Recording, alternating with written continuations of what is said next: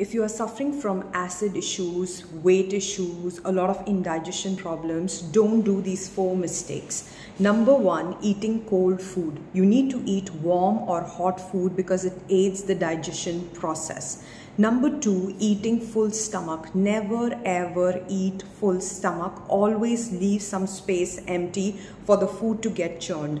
Number 3, eating in haste. A lot of times we eat in hush, and that is the worst thing because the food will never absorb inside and you will constantly feel hungry. So always eat peacefully. And number 4, sitting after eating. Please don't sit after eating. You need to walk a bit so that you digest the food.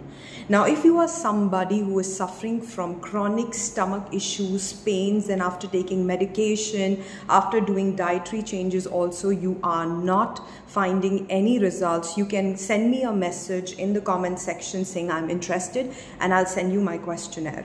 Always remember, every illness is reversible. It's just about having the right mindset, the right method, and the right techniques. Take very good care of yourself.